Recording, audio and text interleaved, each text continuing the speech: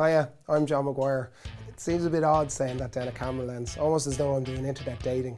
Anyhow, I'm best known over here in Ireland as a TV presenter. Before that, I'd built up a few successful companies, like a mortgage company and a property speculation business. Sort of as a result of that, I was asked to do a property show on RTE. When I say a property show, it was as much about having a crack as it was about spotting property. So it was called I'm an Adult, Get Me Out of Here, and here are a few clips. Nadia Kavanagh never really had a grand plan for growing up, but she did fancy herself as a little bit of a princess. And so she waited for her knight in shining armour. And she waited, and she waited, and she waited.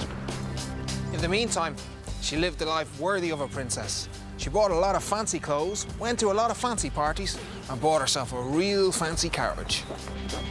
But spending moolah as though it's going out of fashion won't get you anywhere off the property ladder.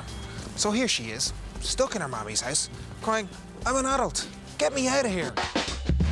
Kieran, Roisin and Whelan are in for a shock. They want to buy in Dalkey or Dunleary.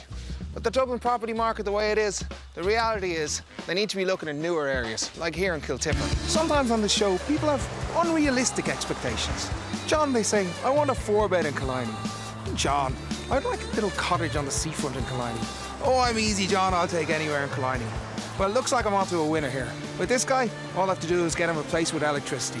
If it's got a roof, it's a bonus. If you woke up on a Saturday morning to find your clothes washed, ironed, and neatly folded at the end of your bed, you'd probably think Santa Claus had got his dates mixed up. But if you're Rachel Kiley, it's all part of the service. Do you like it? Yeah. Do you know what? I like it here. Do you know what else? No, what? You can't afford here. No, you bad. That's mean! We know what you can afford for definite today, and we've got a few areas lined up for you to have a quick look at. So what I've actually done is I've put together a sort of loan applications that show your good pay record, etc., and a little summary of what you're looking for. The main sticking point is Ian's reluctance to move outside of a 5-mile radius of Bray. It's a nice place in fairness, considering it's named after the noise a donkey makes. Anyhow, it's time for me to do some donkey work, try and find a property they both might agree on. We want to do something to get you in, because otherwise you'll all three be collecting your pensions at the post office together, so we better hurry up. As I said, I do like having a laugh, so here are a couple of clips when I just couldn't keep my mouth shut. There's a railway track behind there. There is indeed, yeah, but they're very silent trains. Very silent trains? Yeah. They work on cold fusion, do they? Well, I don't work on something, but... So this is my home. Your home? Well, my mum's home. No, it's where I live. Just got a glimpse of the wedding wall there. The famous wedding wall, yes, that I'm not on. No. And won't be. Any for pressure a while. They joke a lot about it. I see there is a blank wall there, though. Apparently. This is your for wall, me. is it? Yes, apparently. It's quite big. I don't know what they're expecting, but anyway. This would be nice with one of those island units. You could, exactly. You were about to say, yeah, you could. Do you colour coordinate your outfits? That's me. Oh, it is. That's my fault, I didn't even know. Well, this is where the magic happens. And this is where it all happens. What happened to your hair? Polish.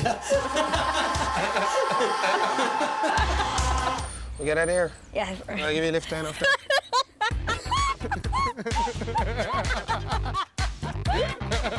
That's the show I'm best known for doing here in Ireland. I've done a few other programmes, including a travel show, so here are a few clips from those. So this is the little brother Mike, and this is Rob here. I've just taken them off the baby slopes. So this is their first go on the big one. You ready, lads? Not really, but let's give it a go. It didn't go exactly according to plan.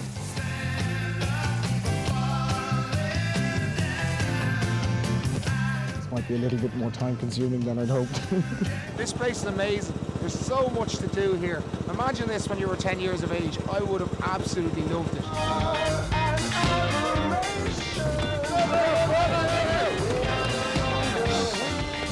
What age are we? I was done in 5.8 seconds.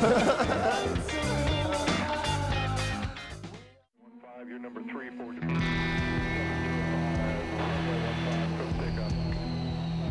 Course 997 has a top speed of close to 200 miles an hour, which isn't bad, I suppose.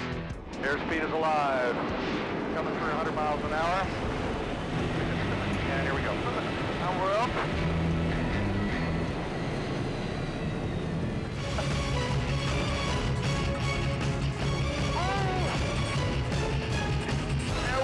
Now we're upside down.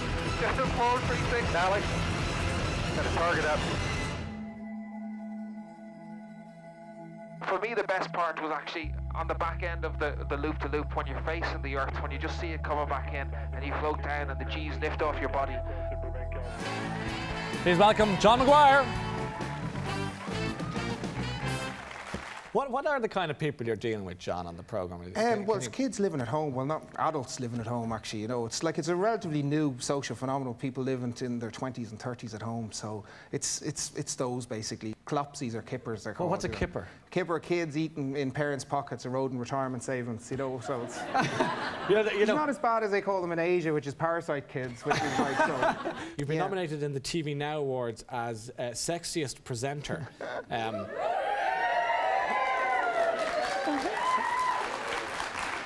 Now, see, that answers my next question is, what do you think? But you've answered that well. How do you feel about that? So that's a tough... I mean, you know, it's not something that you ran to tell the lads about or anything. And oh, yeah. Now the first thing you want to tell the lads about. Well, soccer on Monday night now, I'm going to be getting a bit of stick. TV presenter John McGuire is head chef in the restaurant tonight. He hopes his simple menu will impress critics Tom Dourley and Paolo Tullio. Some of my dishes they won't be too overly impressed with. I can't imagine they'll be singing my praises for putting spicy chicken wings on the menu. What does table 3 think? The wings are exceptional. Are they good? We need a finger bowl maybe. Yeah, all going well. So that's me, John McGuire, and here's my number. Call me. You know you want to. Come on, no, seriously, come on.